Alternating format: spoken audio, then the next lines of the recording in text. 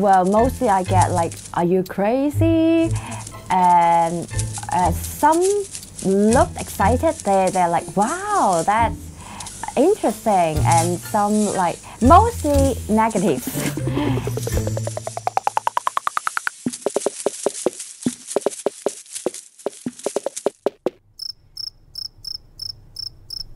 Facing a spider can be a hair-raising experience for many, but this piano teacher in Hong Kong finds these hairy creatures so adorable she lives with hundreds of them at her home. When I was really small, my mom brought me to a tree planting activity, and I saw a spider clawing on the floor, and then I picked it up, and I found it quite cute.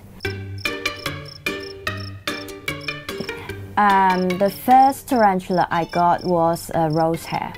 Of course it died because I didn't know how to take care of it. The internet wasn't so developed. I couldn't find information about tarantulas so easily. That is Hemans' living room. Those towers of plastic boxes stacked along the walls, they all have spiders in them. But not just any spider. Most of her pets are tarantulas, an exotic, hairy species of spiders whose bite isn't serious or deadly. At most, it can get your skin itchy. I put the tarantulas in my room first, but I had more and more after a few years, and then I had to put them in the living room.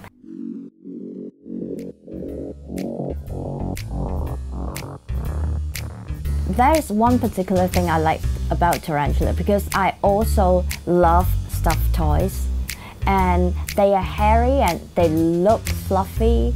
Yeah, I think that's why I like tarantula a lot more than other species of spiders.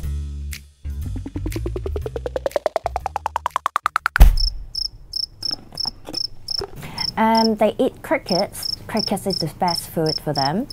How much do they eat? It depends on the size of the tarantula. As long as the abdomen is not more than twice the size of the head, then that's fine. You can keep feeding the tarantula. Yeah.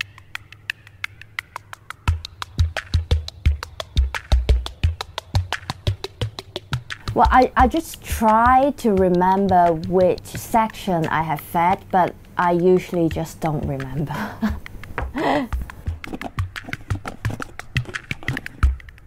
You don't play with tarantulas. You just keep them and look at them, look at the colors, look at the shape, and like looking at your fish pet. You don't interact with fishes, right?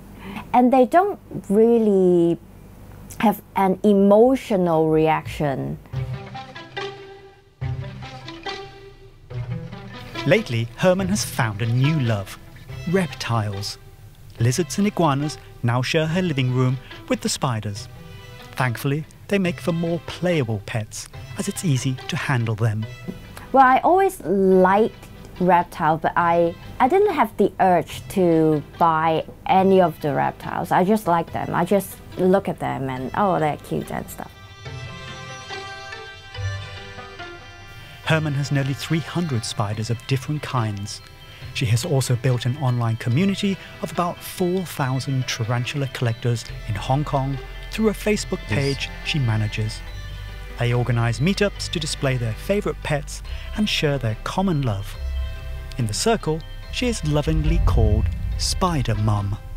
Well, I have a pair of students and they are like brother-sisters. And then, of course, when the sister was having lesson, the brother was sitting here looking at the tarantulas. And he kept saying, oh, it's disgusting, like for the whole lesson. Yeah.